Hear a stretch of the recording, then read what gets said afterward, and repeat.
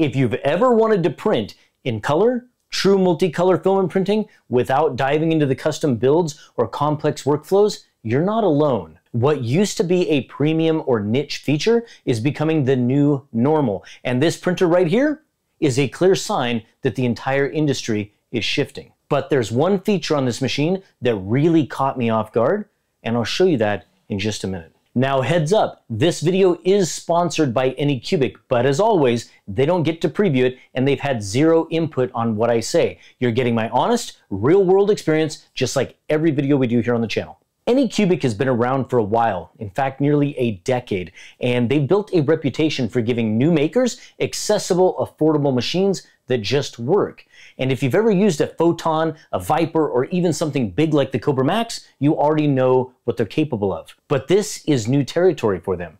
This printer, the Kobra S1, and specifically the combo, is their first enclosed CoreXY machine, and more importantly, it's one of their first steps into multicolor 3D printing. And that matters because what we're watching is something big unfold right now. A couple of years ago, filament swapping color systems were rare. Today, it feels like every major brand is developing one. You're witnessing a turning point in desktop 3D printing, and this machine is a piece of that story. Let's talk about what this thing is built to do. You've got a 250 by 250 by 250 millimeter build volume inside of a rigid enclosed CoreXY frame.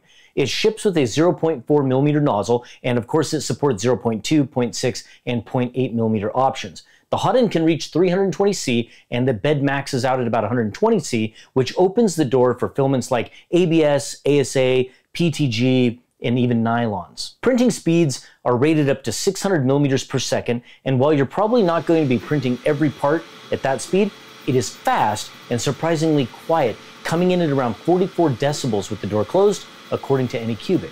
It comes equipped with a very bright and easy to use 4.3-inch color adjustable touchscreen, and it gets you from box to printing in about 15 minutes. But the real story here is sitting on top of the printer. Anycubic calls this multicolor device sitting on top of the machine the ACE. It's a modular color unit that can manage up to 4 spools, and if you stack a second one next to it, you can get 8 color support. And yes, it does that familiar purge sequence that we are now used to between colors, just like you'd expect. It does feel like it purges a little bit slower than some of the other solutions out there, which can add up over time, but we haven't had any issues with colors bleeding between changes, so I guess that's a plus. But in reality, here's the thing. The purge doesn't bother me at all. Filament is part of this hobby, and if the occasional purge or prime tower makes you uncomfortable, maybe 3D printing is not your thing. It's just a part of the process. This is plastic. It's what 3D printers do. Now here's the clever part. The ACE units don't just feed filament, they dry it while they feed it. There's a second power plug. And at first I thought it was some sort of terrible engineering design to have the printer with a power plug and the ACE with a power plug. But once I realized it was actually powering an active drying system during the printing, that turned out to be a pretty cool feature. If you've ever had a roll of PETG or nylon sit out in humid air for too long, you already know why this matters. Now picture this. You're printing an 8-color project that could take days to complete, and each spool is actively drying while the machine swaps between them.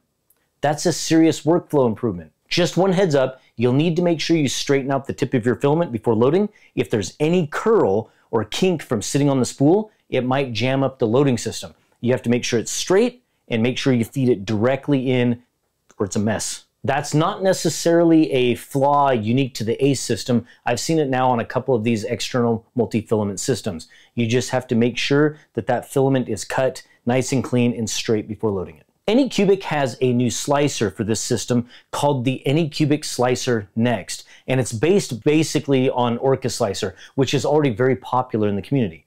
That means it has a clean UI, solid profile support, easy modifier tools, and a familiar workflow for anyone that's coming from Orca Slicer or even Bambu Studio. The transition is smooth, and you don't have to relearn everything just to get good results out of the Anycubic Kobra S1. But none of that matters if the hardware can't deliver. And I'll be honest, my first print didn't go as planned. Before we get into the fun stuff, I hit a huge snag. Right out of the box, I ran into a filament loading error. No matter what I did, the printer refused to recognize that filament was being inserted correctly. At first, I thought maybe it was something I did wrong, but after some troubleshooting, I ended up pulling the tool head apart and found the problem. There was a sensor spring inside the extruder, ever so small, that had been misassembled at the factory, and it was causing the printer to throw detection errors even when the filament was loaded correctly. Essentially, the tool head thought that there was filament where it shouldn't be. Once I fixed that, things started working wonderfully. And honestly, that kind of thing shouldn't happen, especially for new users. I want to be printing, not fixing brand new machines. That said, there is a silver lining here. It was a reminder that even as a content creator, I didn't get a cherry-picked 3D printer.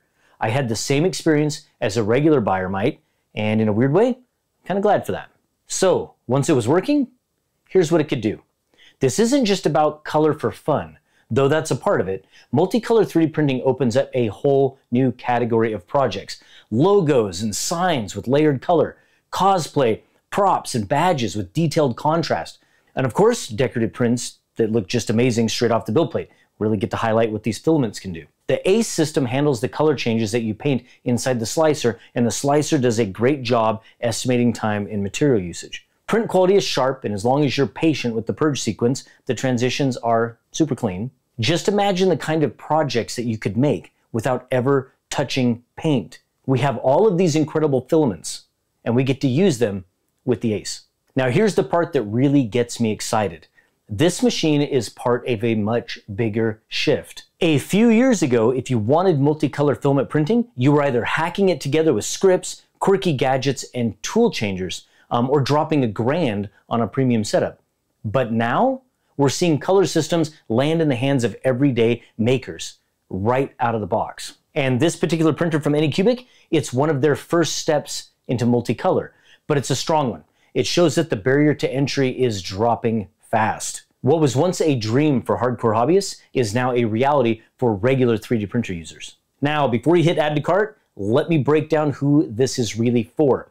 Makers who want to print multicolor objects without breaking the bank, users looking for a fast, quiet, and closed CoreXY system, anyone who's struggling with moisture-sensitive filament, families, educators, hobbyists looking for a machine that's visually clean and intuitive, or people who love Orca Slicer and want something that works out of the box. And here's who it might not be for. If you only ever print single color PLAs, this might be overkill. If you're looking for flawless plug-and-play perfection, there may be small setup quirks. If you're already deep in another hardware ecosystem, this may feel like a lateral move in the multicolor paradigm. If you want multi-material printing like TPU and PLA together, this system isn't really built for that. You're going to want maybe a tool changer. My personal take, this is one of those printers that tells us where the industry is ultimately heading. Anycubic's entry into the multicolor space feels like a signal. That age of single color desktop printers might be coming to a close soon. I had a hiccup during the setup, but once that was sorted, it's been printing great. And for $5.99, it's hard to ignore what this brings to the table. Speed, quiet, color, and a maturing user experience. Now, if this video helped you, or if you're just excited about where 3D printing is headed, especially in the multicolor world, hit that like button and subscribe, and let us know in the comments. I read them, I appreciate it. Now, what would you do with your first multicolor print on the Anycubic Kobra S1? Cosplay maybe? Miniatures? I don't know, something functional? Drop it down in the comments below. Love to hear it. And to our YouTube members and Patreon supporters, thank you. Your support is what allows us to keep testing machines and telling stories and being honest about what works and what doesn't. Thanks for watching. I hope you enjoyed it, and I will see you in the next one. What a cool machine. We're just seeing so many of these multicolor systems. I think what we should do, and tell me in the comments below if you're interested, if we should just throw every single multicolor 3D printer up here on the bench in one video and maybe print the same thing and just show it. What do you think? Tell me in the comments below. All right, see you in the next one.